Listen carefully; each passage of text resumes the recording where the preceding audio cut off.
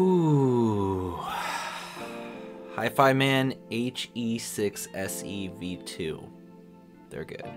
They're good. Welcome back to the channel, everybody. I'm Mr. Errett, and this is going to be a review of the HE6SEv2, my new front runner. Okay, let's dig into this headphone, and I will tell you why I enjoy it so much, what I'm driving it with, and I'll give you some comparisons to some other similarly priced and higher priced headphones that I've got on hand right now. So let's take a look. All right, before we talk about anything else, let's just get this out of the way. This cable is like, man, it's a weird cable. Just this kind of like loose surgical tubing. It's just not nice. You know, I think it's XLR, right? 4-pin XLR is what it comes with, and then you get a little XLR to 1/4-inch adapter, which, you know, is a bit cumbersome to use, but I appreciate that it's even in there, I guess. I know that in their materials, Hifiman talks about like the cable, they wanted it to be, you know, not microphonic, and maybe that's why they chose that material, but it just is a weird choice that doesn't feel good to use. The build on the headphones, though, I mean, it's pretty standard Hifiman. Like, it's literally like exactly the same as the, you know what, hold on a second, let me go get the 400 SE and you can just see them side by side. Okay, so take a look at this, right? Now, obviously, I've got the grill covers off of the HE6. I mean, and there are different magnet structures and things like that, and you can just tell heft-wise the weight of the HE6 is significantly more than the 400 SE down here, okay? But build-wise, I mean, if you're looking at them, I mean, they are just the same. I mean, just in every aspect, as far as I can tell, outside of the driver structure, they are exactly the same. And you know that it's not a terrible build, but the thing is like this, it is listed on Adorama for like $1,700. Now, you'd be a little crazy to pay that price because they go on sale regularly if you get on Adorama's email list for like $600, which is what I bought mine for. And it's $600. I'm like, okay, it's fine. I mean, it's a little frustrating to me that like their $100 headphones have the same build quality. But you know, it's okay. But like, if you paid $1,700 for these things, like, number one, I'm sorry, and number two, like, boy, Hifiman, shame on you for trying to sell a headphone of this build quality for that price. Shouldn't be doing that. If you're gonna charge $1,700 for it, or even list it for that at all, you know, throw some quality materials our way, right? But anyway, you're forgiven because the sound. Okay, we'll get to that in a moment here. Comfort on these, I'm not a huge fan of this padded headband style. I mean, it's fine, but because these headphones are a little bit on the heavy side, like, I do feel like I get a hot spot here. The pads are fine. I don't have any problem with them, really. I mean, I know you can pad roll and stuff on these, and I do have the aftermarket rings, so I can try some different stuff. I haven't gotten around to that. Probably a future video, we'll talk about that stuff. Outside of that build, yeah, I mean, plastic, metal yokes, I mean, it's okay. It's okay, right? I have the grills off, obviously. Why? You read online, you read about these, they talk about, like, if you open them up a little bit, you can get a little bit more soundstage, you can get maybe a little more bass response. So I think that's probably true. I mean, I haven't listened to them a whole lot with the grills on. I kind of just took them off and just have been too lazy to be snapping them back and forth to try it. But that's just because I'm so pleased with the sound. So let's just go ahead and talk about sound, right? These are extremely transparent headphones. I mean, and when I say transparent, like, I know that's kind of like an audiophile buzzword. Let me tell you what that means to me. It means I feel like when I'm using the HE6 And I did most of my listing through the Bifrost 2 and the Singxer SA-1. We'll talk more about amplification here in just a little bit. I feel like I am like just hearing the music. It doesn't seem to me like the HE6 is like coloring things or altering it or putting something forward of something else. I mean, I am just in it, and I just feel like I am in the room, you know. I don't feel like vocals are pushed towards me or that they're put back. I feel like it's just like wherever they are, wherever they were in the room or in the mix, like that's where I hear them, you know. I feel like there can be like some harshness and stuff in these, but I don't fault the headphones for that at all. I'm going, man, that was the recording. Like, they didn't do a very good job on that. You hear every minute little detail, and that combined, their speed, the resolution of all that, it just like, you can just hear the leading edges come in, and you can hear the decays go, and man, it is just so detailed and so addicting when you're listening like that. Now, it does it's different. It's not, I mean, not many headphones that I've listened to can do this, really, none to the extent of this. And it's not like an in-your-face headphone, I don't feel like, but you have to kind of sit down and pay attention type of a headphone, right? Like, there's so much going on that that's all you want to do. You don't want to do anything else. You just want to sit and you want to listen and you want to just, I don't know. How I kind of equate it is I have a set of OG clears on hand that were sent to me by a friend of mine, and you know, I was comparing them, and I feel like the clears they're good. I mean, technically they're really good, and on par detail wise and stuff with the HE6, but I feel like it's a more traditional headphone presentation where, you know, it's a lot of right and left, and you know, you're hearing everything that's there, but it's not like you're there. It's more like you're looking at like a really good photograph of a landscape, right? Like, if a really good photograph would capture the mood, it would capture, you know, all the details, but it doesn't feel like you're there, you know?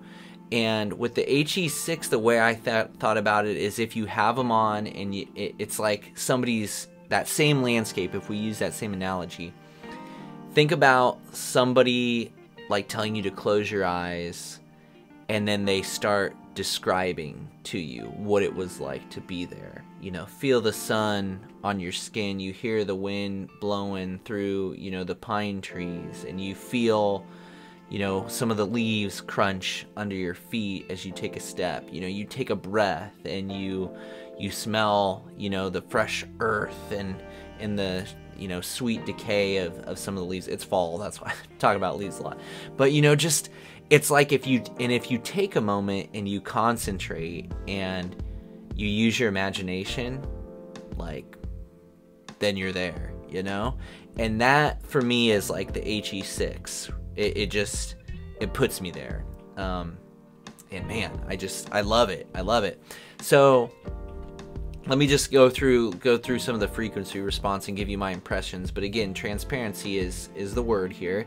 And I think, let's start down low, like really low. Normally, like, I didn't know I liked sub bass until I got this headphone, and then I heard it, and I heard some super clean sub bass, and it had like a presence, like a filling the music presence to it. And wow, that's something, and that's something that I had missed with pretty much any other headphones that I've used. Like, maybe I've listened to headphones that had sub bass, but not presented in such a natural way, the way the HE6 does. And then, so for regular bass impact, you know, when you get to like the mid bass and stuff like that, it's definitely not the hardest hitting headphone in the world, although, you know, people have different experiences depending on what kind of amps you're running with this. I'm running the Singxer. It's got plenty of power. I think it runs this beautifully compared to anything else I tried with it. Even I had like the Jotunheim 2 and the Lake People G 111 that I tried with this, but I didn't really like this headphone with those. With the Singxer, it all clicked. And if you go check out my review of the Singxer, I kind of gush about it and about these headphones in that review. But you know, some people say speaker amp and you can get, you know, some really impactful bass. Now, I haven't had the right connections and stuff to make that happen yet. I'm working on it, so I'm kind of DIYing it, but we'll see in the future. Again, I'll probably do an update down the road with this headphone. But I think the bass, it's well controlled. It sounds super natural. It's not emphasized. It's not too little. It's not bloated. It's just boom. It just sounds great. It's not like super textured. Like the clears definitely have more impact with the bass, and they definitely have more texture to it, but it loses a little bit of the naturalness that like the HE6 has. You get up into the mids, and I feel like compared to some headphones, the HE6 can sound like a little thin and maybe a little hollow if you're just switching right over to them. But then I think you take a moment and like you adjust, and then you kind of get it, and you hear that no, it's not that the mids are lacking or that they're thin. It's just that now you're hearing like the recording and the space and all of that goes with it, as opposed to just having the mids presented to you. You're hearing the mids and like the vocals and things like in the context of the recording. And again, it just sounds the way it should. It just sounds like you're there. It sounds so natural. I mean, in the voices, they just have texture to them, and they have detail, and they have sparkle, and they need to have sparkle, and you can just hear the emotions, and it's just great. You get up to the highs, and I think same thing, right? It's just extremely clean highs, not over sharpened, not rolled back, just clean and pure, and just it sounds the way it should.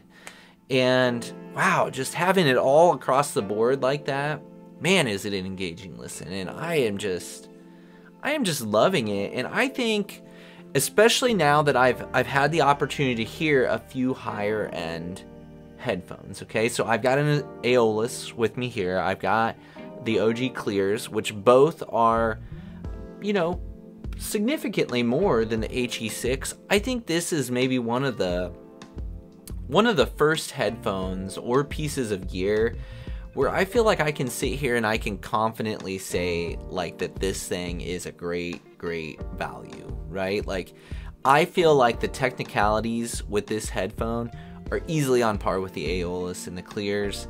I feel like this, I think overall I like this headphone better than either of those two headphones. Now, the Clears were loaned to me, so that'll be a separate review. The Aeolus I bought, and I'll probably keep those in addition to the HE6 just because they're easy to drive and they sound really good off my XCAN portable setup. So let's talk about amping here real quick. And what I want to say is, like, it is definitely true that the HE6 needs the proper amp to get you where you want to be with it. And that might require a little bit of experimentation. Just because your amp has a lot of power doesn't necessarily mean it's going to make the HE6 shine, as I experienced with, like, specifically the Jotunheim 2. So it's, as far as if you're recommending a headphone to somebody, or if I'm recommending a headphone, right, you have to really know what you're getting into with the HE6, in that it's a special headphone, but you might have to play around with some gear too to find it. Whereas I feel like both something like the Clears or the Aeolus, like, you can pretty much toss those on anything and they sound really good. Which is not necessarily the case with the HE6. Again, it didn't sound like terrible with the Jot 2 or the G111, but like, it just didn't. I was listening to it going back and forth from some other stuff, you know, the Edition XX, the HE560, you know, just other things that I kind of had on hand, and I was like, you know, it's okay. But then, like I said, I got the Singxer and it was like, boom, nailed it. and I was like, wow, this is special. So all this to say, the HE6, is it worth 600 bucks? 1000%, it's worth 600 bucks.